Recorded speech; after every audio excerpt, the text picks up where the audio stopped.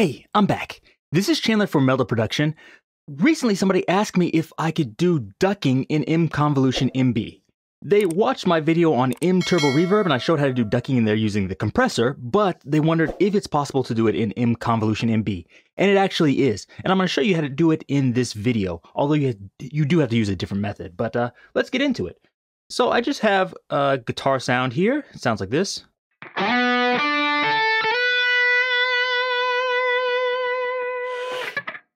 So let's take that and let's put some reverb on it. So I have MConvolutionMB here. What we're going to do is just drag this over into this track, and this will just route the audio there. And this will depend on your DAW, but here in Reaper, we can just do this. Make sure it's going to 1 and 2 here. What you don't want to do is don't drag it onto the plugin, at least not yet. So now we should have it coming in there. We're going to choose a reverb here. Let's choose Clear Hall, I guess. And let's listen to it.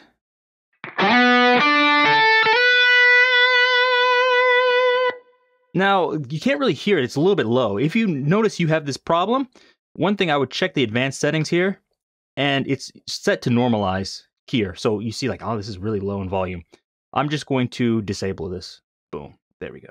So if you have that problem, you can check that out there. So let's hear it now.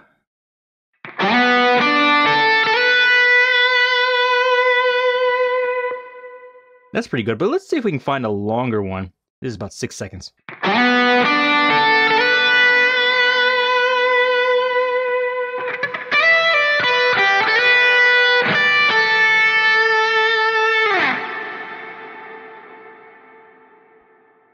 That's good, but it's kind of getting in the way. So what I want to do is I just want to duck that out of the way as we're playing. Actually, make sure we turn it up 100%. This now will be even worse, like this.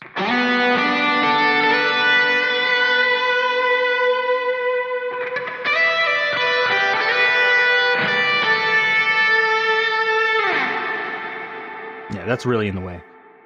Now, what we can do here is we can just turn down the output. We could also do the wet dry, but let's do the output first. What we're going to do, since we don't have a compressor, we're going to use one of the mods. We'll just go here, we're going to click Clear and Learn, and just attach it to the output. Once we have that, just click it again to stop it, and we can click this to just turn it on. But you'll notice, hey, why is it going back and forth?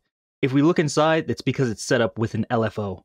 Now, for some reason, if you wanted to do this way, we could, but we don't need to. Also, one thing you might want to mention, or I should mention here, is the value. I could invert this, but I like to change the value to 0 and use the max as negative something. So let's try like -8. So this is the maximum amount it will be reduced. But we still don't want it on the LFO. What we want is the follower here. Now this will work in a similar way to a compressor. This is just the follower, which you also have in a compressor, and it's going to tell the output to turn down once it meets certain conditions, such as when it goes past this level minimum. Also, we want to adjust the attack. You can set this at 10 milliseconds. I like it a little bit faster. 100 milliseconds for the release is about right. Depending on what you want to do, you might want it longer or shorter. The hold you might want to increase if you notice, it's reducing too fast. That's a good one. But also, especially important here is the RMS length. So this will make things a little bit smoother, but I find it makes it a little bit hard to detect things at 10 milliseconds. You're going to need a long slice of audio for that. So since things change quickly, I'm going to move this down to just 1 millisecond. Now what I'm going to do is I'm just going to play the audio. I'm going to look here and I'm going to adjust the level max until it's just hitting the tip of the waveform. And I might move the level minimum up to like this.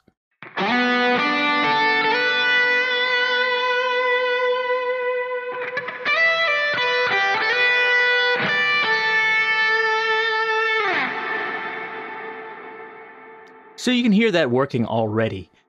We can adjust it more if I think, it needs more reduction. So instead of -8 decibel reduction, let's try like -12. There we go. And I could just keep adjusting it, but let's look here at the output as I play it now.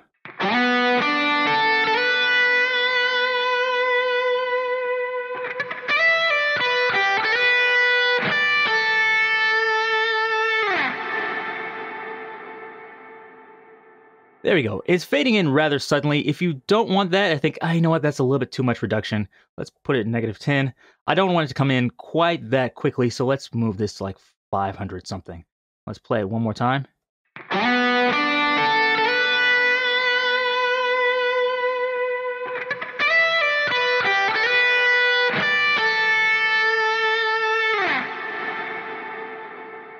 Etc.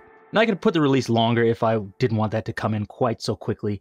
And so adjust that to your own personal taste and what sounds good to you. There's a lot of things we could do here too. I could turn the level minimum down as well so it doesn't come in quite so quickly. And also if you're doing something like a bass drum or some other thing, you can use a bandpass filter in here. But let's say you want to do something else. Like I want this to be ducked not by the guitar signal coming in, but by another signal.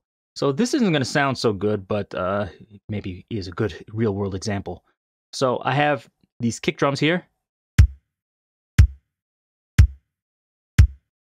So let's say I want the guitar reverb ducked by this.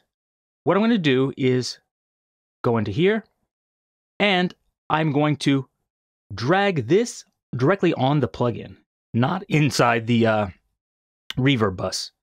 Here we go. Now you see the difference is the audio goes from 1 and 2 into 3 and 4, as opposed to this one where it goes from 1 and 2 into 1 and 2. So we want it going into 3 and 4. Now if we listen to it, look at the side here as the bass drum is playing.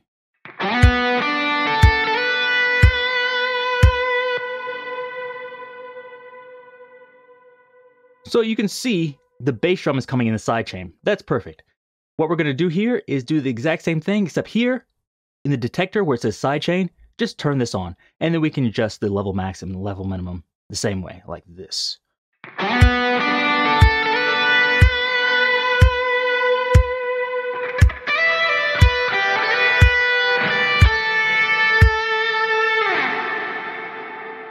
Now, I don't really want to hear that bass drum for some reason if I wanted to do this. It's not really in rhythm, but I can go into here, whatever you're doing, and I will just make sure this is pre-fader, like this, before my fader, and then just turn my fader down.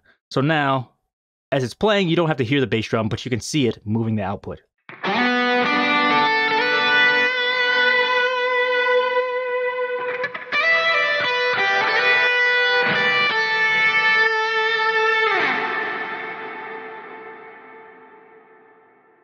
So now it's controlled by that bass drum, but you don't have to hear it, and it's reducing the output. Now, of course, you can increase it and do more. I can increase the release rate. I can put hold on there if I wanted to hold it for a little bit longer, like this. I'll show you what the hold does. Let's put it like 120. So now it's not going to return so quickly like this.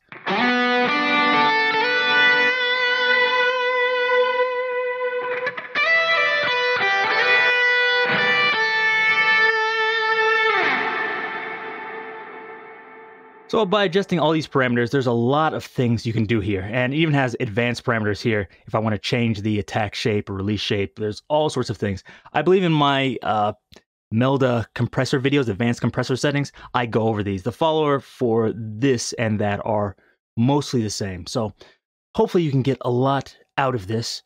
If you have any other questions about it, leave them below. If you like this, give me a thumbs up and check out all the other plugins at meldaproduction.com. Till next time. See you.